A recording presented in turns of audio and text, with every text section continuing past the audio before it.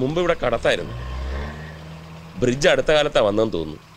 അന്ന് ബാലഗോപാൽ സാറിൻ്റെ കൂടെ വന്നപ്പോൾ കടത്ത് കിടക്കാതെ കുറേ ചുറ്റിയാണ് ഞങ്ങൾ പോയത്.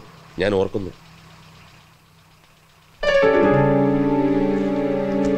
നാരായണന്റെ കൊലപാതകം CBIയെ കൊണ്ട് അന്വേഷിപ്പിക്കുക. ജനകീയ സമിതി.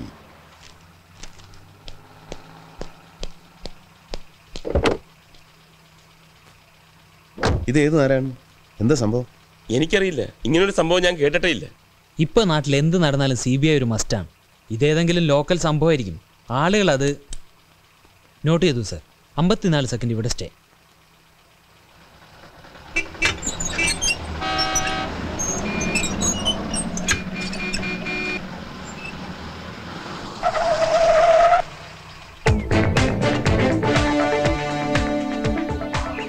മാണിക്കുഞ്ഞിന്റെ വീട് അല്ലേ? അതെ സർ. പറഞ്ഞ പോലെ ജസ്റ്റ് ഒന്ന് അന്വേഷിച്ചേക്ക്. ആരാ താമസം എന്നൊക്കെ. സർ. പിന്നെ വീടന്വേഷിച്ച് പോയി അവതരിച്ചാടരുത്. ഇല്ല സർ. ആകെ ദൂരം കവർ ചെയ്യാനെടുത്ത സമയം ഇപ്പൊ പറയാം സർ.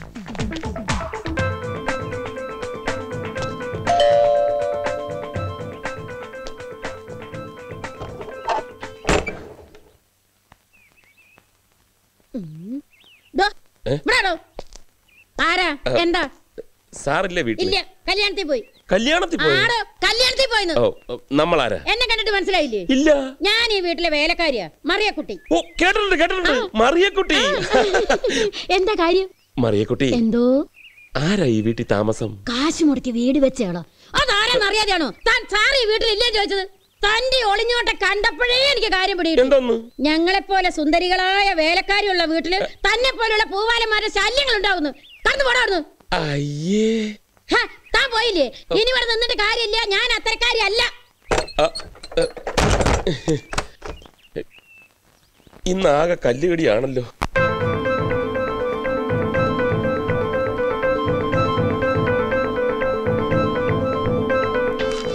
ഇരണിയിൽ നിന്നും നാദാമംഗലത്തേക്ക് കൃത്യം 27 കിലോമീറ്റർ. ഇടക്ക് നിർത്തിയതും മറ്റും കിഴിച്ച് 38 മിനിറ്റ് എടുത്തു നമ്മൾ ഇരണിയിൽ നിന്നും നാദാമംഗലത്തെത്താൻ. അന്ന് റോഡ് ഇതിനേക്കാൾ മോശം. കൂടാതെ രാത്രി 8 മണി കഴിഞ്ഞ് കടത്തില്ലാത്തതുകൊണ്ട് 8-10 കിലോമീറ്റർ കൂടുതൽ യാത്ര ചെയ്താണ് അലക്സ് നാദാമംഗലത്തെത്തിയത്. റൈറ്റ്? അന്ന് ഇത്രയും ദൂരം കവർ ചെയ്യാൻ കുറഞ്ഞ 50 മിനിറ്റെങ്കിലും അലക്സ് എടുത്ത് കാണും. ഈ ദൂരവ്യത്യാസവും സമയവ്യത്യാസവും ഏതിലേക്കാണ് സാർ നമ്മളെ ലീഡ് ചെയ്യുന്നത്? ഇരണിയിലെ കൂട്ടക്കൊല as per postmortem report Alex കൃത്യം നടത്തിയത് 1998 സെപ്റ്റംബർ മാസം 8-ാം തീയതി ശനിയാഴ്ച രാത്രി 10-നും 10:15-നും ഇടയ്ക്ക്. കൃത്യത്തിന് ശേഷം 10:15-ന് ഇരണിയിൽ നിന്ന് പുറപ്പെട്ട അലക്സ് മുമ്പ് പറഞ്ഞതുപോലെ 50 മിനിറ്റ് എടുത്തിട്ടുണ്ടെങ്കിൽ നാദാമംഗലത്തെത്തിയത് 11:05-ന്. മാണിക്കുഞ്ഞിൻ്റെ മരുമകൾ മോസി കൊല്ലപ്പെട്ടത് 11:15-നും 11:30-നും മധ്യേ, അവരുടെ പോസ്റ്റ്മോർട്ടം റിപ്പോർട്ട് പ്രകാരം. ആ മോസിയുടെ ആദ്യത്തെ റിപ്പോർട്ടിലും പിന്നീട് കിട്ടിയ ഡീറ്റെയിൽ റിപ്പോർട്ടിലും സമയം സെയിം. പക്ഷേ ആദ്യത്തെ പോസ്റ്റ്മോർട്ടം റിപ്പോർട്ട് പ്രകാരം മാണിക്കുഞ്ഞിൻ്റെ മരണസമയം 10:30. പിന്നീട് തിരുത്തി രണ്ടാമത്തെ പോസ്റ്റ്മോർട്ടം റിപ്പോർട്ടിൽ 11:15-നും 11:30-നും മധ്യ എന്ന് കാണിച്ചിട്ടുണ്ട്. ഈ വൈരുദ്ധ്യം അന്നേ ശ്രദ്ധയിൽപ്പെട്ടിരുന്നു. പോസ്റ്റ്മോർട്ടം ചെയ്ത ഡോക്ടർ അതൊരു ടെക്നിക്കൽ മിസ്റ്റേക്ക് ആണെന്നുള്ള എക്സ്പ്ലനേഷൻ തുടർന്ന് ഫയൽ ചെയ്തിരുന്നു. കൂടാതെ കേസിന്റെ സമയത്ത് കോടതിയിലും അവരത് വ്യക്തമാക്കിയിരുന്നു. സപ്പോസ് അവരുടെ ആദ്യത്തെ റിപ്പോർട്ടാണ് ശരിയെങ്കിൽ, 10:30-ന് കൃത്യം നടന്നു എന്നുള്ള റിപ്പോർട്ട്. 10:15-ന് ഇരണിയിൽ നിന്ന് പുറപ്പെട്ട് 10:30-ന് 15 മിനിറ്റ് കൊണ്ട് ഒരു കാരണവശാലും നാദാമംഗലത്തെത്താൻ അലക്സിന് കഴിയില്ല. പിന്നെ രണ്ടാമത്തെ റിപ്പോർട്ടിൽ പറയുന്ന സമയമാണ് ശരിയെങ്കിൽ ഒരു സംശയം വേണ്ട, അലക്സ് തന്നെയാണ് മാണിക്കുഞ്ഞിനെ. മറിച്ച് ഫസ്റ്റ് റിപ്പോർട്ടാണ് ശരിയെങ്കിൽ ദാറ്റ് ഈസ് 10:30 എന്നുള്ളത് പ്രശ്നമാണ്. ഇത്രയും വർഷങ്ങൾക്ക് ശേഷം അതൊക്കെ എങ്ങനെ? ബുദ്ധിമുട്ടാണ്. പിന്നെ അവൻ തന്നെ വഴി.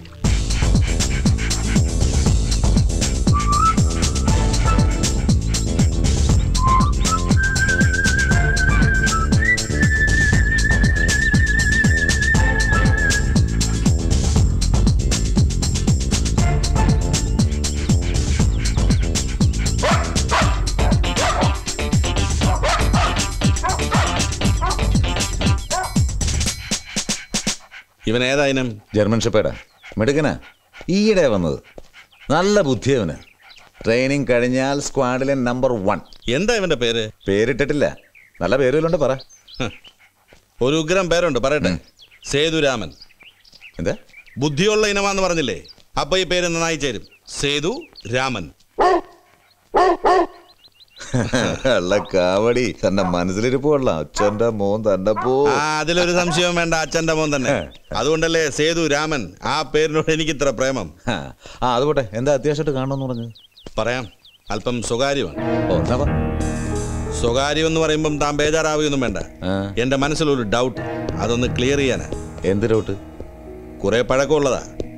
വെറുതെ ഒരു അക്കാഡമിക് ഇൻട്രസ്റ്റിന് കഴിഞ്ഞ ദിവസം ഇരണിയൽ നാദാമംഗലം കൂട്ടക്കൊലയുടെ കേസ് ഡയറി ഞാനൊന്ന് മറിച്ചു നോക്കി. അതിലൊരു കോൺട്രഡിക്ഷൻ കണ്ടു. ഒരാളുടെ പോസ്റ്റ്മോർട്ടം റിപ്പോർട്ടിൽ മാത്രം ചെറിയ ഒരു സമയ വ്യത്യാസം. മാണിക്കുഞ്ഞിന്റെ റിപ്പോർട്ടിൽ അതൊരു മിസ്റ്റേക്ക് പറ്റിയതാ. സർജൻ എന്റെ എക്സ്പ്ലനേഷൻ തന്നിരുന്നു. ആരായിരുന്നു അന്ന് സർജൻ? എന്റെ ഓർമ്മ ശരിയാണെങ്കിൽ ഡോക്ടർ വിജയലക്ഷ്മി, പോലീസ് സർജൻ.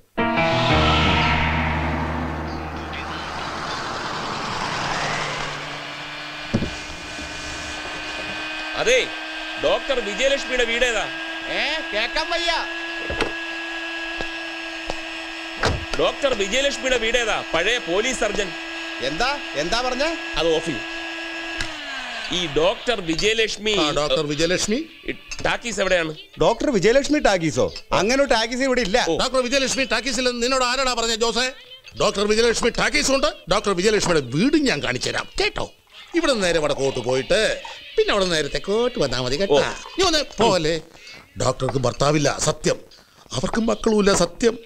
അവരുടെ പൂത്ത കാശുണ്ട്, എൻ്റെ അമ്മ സത്യമായിട്ടും. നമുക്ക് തട്ടിക്കളയാം. ഉള്ള സ്വർണവും പണ്ടോ എല്ലാം കൂടി അടിച്ചെടുക്കാൻ തനിക്ക് അറിയാവോ? അവിടെ എവിടെ പോണു? അയ്യോ, ഈ വണ്ടി എവിടെ നടാ പൊക്കിയത് കള്ള? എടാ ജോസേ, ഒരു ഫ്രൂട്ട് ജ്യൂസ്. പൈസ പിന്നെ തരാം, അല്ലെങ്കിൽ വേണ്ട ഇപ്പൊ തരാം. ലോട്ടറി ടിക്കറ്റോ? ലോട്ടറി ടിക്കറ്റ് 50 ലക്ഷത്തിന് ഗുജറാത്ത് ലോട്ടറിയാ. ഈയിടെ ജോസെ, ഈ 50 ലക്ഷം അടിച്ചാലുണ്ടല്ലോ നിന്റെ ജ്യൂസ് പോകും. ഓസം കൊണ്ട് നടക്കുക, അടിച്ച് പീസായി കളഞ്ഞ. ഈ പോസ്റ്റ്മോർട്ടം റിപ്പോർട്ടിൽ കൺഫ്യൂഷന്റെ കാര്യമൊന്നുമില്ല. ഞാൻ കൊടുത്ത ആദ്യത്തെ report it was A technical mistake. പക്ഷേ അത് ബോധപൂർവമായിരുന്നില്ല. അപ്പോ രണ്ടാമത്തെ റിപ്പോർട്ടിൽ പറഞ്ഞിരിക്കുന്ന സമയമാണോ ശരി? അതെ, അതുതന്നെയാണ് ശരി. അതുകൊണ്ടാണ് പിന്നീട് സംശയം ഉണ്ടാകണ്ടെന്ന് കരുതി ഞാൻ തന്നെ എക്സ്പ്ലനേഷൻ കൊടുത്തത്. അതും ഈ ഫയലിലുണ്ടല്ലോ. ഡോക്ടർക്ക് ഇരണിയിൽ ലോനപ്പന്റെ കുടുംബത്തെയോ നാദാമംഗലത്ത് മാണിക്കുഞ്ഞിന്റെ കുടുംബത്തെയോ നേരിട്ട് പരിചയമുണ്ടോ? ഒരു പരിചയമില്ല. അവരുടെ ഡെഡ് ബോഡീസ് പോസ്റ്റ്മോർട്ടം ചെയ്തു, ആ ഒരു ബന്ധമേ ഉള്ളൂ.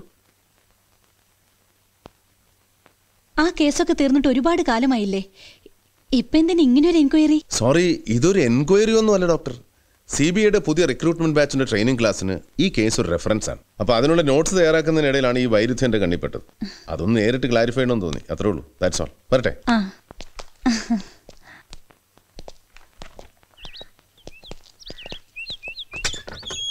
സംസാരം കേട്ടൊരു ഡോക്ടർ ജെനുവിനാണെന്ന് തോന്നുന്നു. സാറിന് എന്ത് തോന്നി? വരട്ടെ, പറയാം. എൻ്റെ പോക്കറ്റ് ഡയറി മറന്നു തോന്നുന്നു. വന്നിരുന്നു. ദേ ഇപ്പൊ പോയതേ ഉള്ളൂ.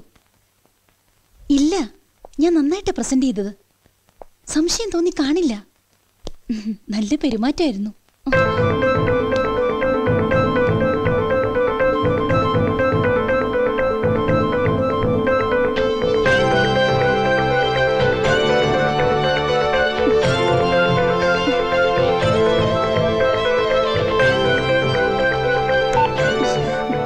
എന്താ സർ? ഞാൻ എൻ്റെ പോക്കറ്റ് ഡയറി ഇവിടെ വെച്ച് മറന്നുപോയി. അതൊന്ന് എടുത്തോട്ടെന്ന് ചോദിക്കാൻ വന്നതാ.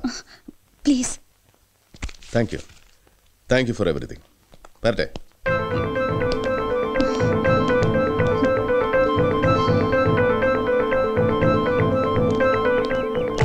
എന്താ ഗണേഷ്, ബോക്സിൽ ബോംബ് പോലും ഉണ്ടോ? ഒന്നുമില്ല സർ, എംപ്റ്റി. ഞാൻ പ്രതീക്ഷിച്ചത് തന്നെ സംഭവിച്ചു. ഡയറി മറന്നു എന്ന് പറഞ്ഞപ്പോഴേ എനിക്ക് തോന്നി അത് മറന്നതല്ല, ഒരു കെണിയാണെന്ന്. എനിക്ക് ഉറപ്പുണ്ടായിരുന്നു. ഡോക്ടർ പറഞ്ഞതിന് വിഭിന്നമായി അവരുടെ ഉള്ളിൽ എന്തെങ്കിലും കള്ളമോ കളങ്കമോ ഉണ്ടെങ്കിൽ അവരാരെയാണോ പ്രൊട്ടക്ട് ചെയ്യാൻ ശ്രമിക്കുന്നത്, നമ്മൾ ഇറങ്ങി ആ നിമിഷം ആ ആളുമായിട്ട് ബന്ധപ്പെട്ടിരിക്കും. That is human psychology. അതിവിടെ ഉണ്ടായി. ഡോക്ടറെ കൈയോടെ പൊക്കിയാൽ മറ്റേ തലക്കൽ സംസാരിച്ചവനെ നോട്ട് നൗ. അയാളെയും കാണണം, ഡോക്ടറെ കാണണം, മറ്റു വല്ലവരുണ്ട് അവരെയും കാണണം. പക്ഷേ എല്ലാ പഴുതുകളും അടച്ചിട്ട് മതി. ബോധപൂർവമല്ല എന്ന് ഡോക്ടർ പറഞ്ഞെങ്കിലും ബോധപൂർവം തന്നെയാണ് തെറ്റിദ്ധരുത്തിയെന്ന് നമുക്ക് സംശയിക്കാം. അപ്പൊ മാണിക്കുഞ്ഞ് കൊല്ലപ്പെട്ടത് 10:30 തന്നെ, 11:15 11:30 ഇടയ്ക്കല്ല. അലക്സ് പറഞ്ഞത് സത്യമാകൂ sir? May or may not. അപ്പൊ മാണിക്കുഞ്ഞ് തന്റെ ചോരപ്പാടിൽ എഴുതിയ ഈശോ ആര്? വേറെ ഈശോ ഉണ്ടോ? ആ ഈശോയും മാണിക്കുഞ്ഞും തമ്മിൽ എന്ത് ബന്ധം? തീർച്ചയായും പോലീസ് എന്ന് പറഞ്ഞതുപോലെ മാണിക്കുഞ്ഞ് ദൈവത്തെ ഓർത്ത് എഴുതിയൊന്നുമല്ല. ആണെന്ന് ഞാനും വിശ്വസിക്കുന്നില്ല. പക്ഷേ തൽക്കാലം ഈശോ ഒരു ഊരാക്കുടുക്ക് തന്നെയാണ്. സർ, കേട്ടിടത്തോളം ഈ മാണിക്കുഞ്ഞ് വലിയൊരു ഫൈനാൻസറാണ്. വളരെ വലിയ തുകകൾ വലിയ പലിശയ്ക്ക് കൊടുക്കുന്നയാൾ. അങ്ങനത്തെ കൊടുക്കൽ വാങ്ങലുകളിൽ ശത്രുക്കൾ ഉണ്ടാകുന്ന സ്വാഭാവികമാണ്. അങ്ങനെ ആരെങ്കിലും എക്സാക്ട്ലി. ആ സാധ്യത ഒരിക്കലും തള്ളിക്കളയാനാവില്ല. പക്ഷെ അത് നമ്മൾ എങ്ങനെ അറിയും? ആരോട് ചോദിക്കും? മാണിക്കുഞ്ഞിനോട് അടുപ്പമുള്ള അയാളുടെ staff, somebody like that. Chacko, question ചെയ്യാനുള്ളവരുടെ ഒരു ലിസ്റ്റ് ഉണ്ടാക്കണം. സർ.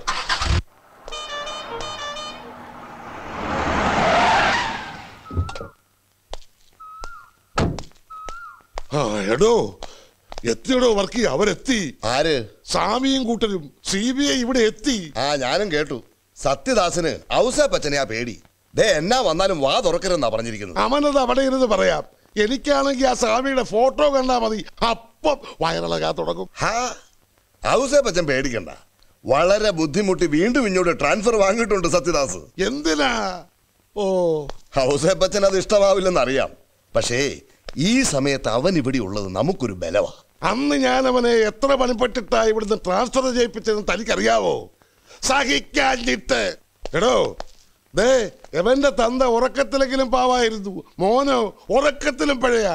നോക്കിയേ, 2 കിങ്കരന്മാരുടെ ഇടയില് പാവപ്പെട്ട ഒരു ഔസേപ്പച്ചൻ. എവനെ സഹിക്കുന്നതിനും ഭേദം എന്റെ മരുമകൻ ജോണിക്കുട്ടിയുടെ കൂടെ ജയിലിൽ പോയി കിടക്കുന്നതാ നല്ലത്. അവനെ അറിയാഞ്ഞിട്ടല്ല, ചില സമയത്ത് വിഷവും മരുന്നാവും. നമ്മൾ ഭയപ്പെടുന്ന വിഷയം കൂടാതെ ഞാൻ ഭയപ്പെടുന്ന മറ്റൊരു കാര്യം കൂടിയുണ്ട്. ഔസേപ്പച്ചന്റെ സുഹൃത്ത് നാരായണന്റെ മരണം കൊലപാതകമാണ്, അത് CBI കൊണ്ട് അന്വേഷിപ്പിക്കണമെന്ന് പറഞ്ഞ് ജനകീയ സമിതിക്കാർ പോസ്റ്ററും നോട്ടീസും ഒട്ടിച്ചത് മറന്നോ? CBI എത്തിയതിന്റെ ഉദ്ദേശം അതാണെങ്കിൽ ജനകീയ സമിതിക്കാർ തെണ്ടികള്. താനും സംശയിക്കുകയാണോ എന്നെ? എന്റെ ഭാര്യയെ പോലും ഞാൻ ഇത്രയും സ്നേഹിച്ചിട്ടില്ല. നാരായണനും ഞാനും തമ്മിലുള്ള ബന്ധം അറിയാവോ തനിക്ക്? പോയില്ലേ ഔസേപ്പച്ച? അതൊരു അപകടമരണമായിരുന്നെന്ന് നമ്മൾ മാത്രം പറഞ്ഞാൽ പോരല്ലോ. ഇങ്ങനെയുള്ള അവസരങ്ങളിൽ ചട്ടവും നടപടി അറിയാവുന്ന ഒരാളുടെ സപ്പോർട്ട് നമുക്ക് അത്യാവശ്യമാണ്. അപ്പൊ സത്യദാസിനെ സഹിച്ചേ പറ്റൂ. കർത്താവേ, ആ സ്വാമി ആയിരിക്കരുതേ. ഹലോ, നോക്കട്ടെ. എടാ സണ്ണിക്കുട്ടി, സണ്ണിക്കുട്ടിയേ, ചേട്ടത്തി, സണ്ണിക്കുട്ടി എന്തി? പന്നിക്കുട്ടിയോ?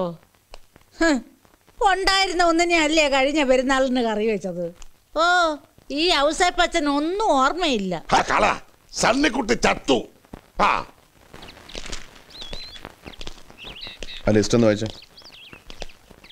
പൗരമുന്നണി നേതാവ് ടൈലർ മാണി, മാണിക്കുഞ്ഞിന്റെ സ്ഥാപനത്തിൽ ഒരുപാട് വർഷം ജോലി ചെയ്യുന്ന mister Adiyodi, school teacher Rosamma. തൽക്കാലം ആദ്യത്തെ 2 പേരെ വിളിപ്പിക്കാം. ടൈലർ മണി, അടിയോടി. ശരി സർ.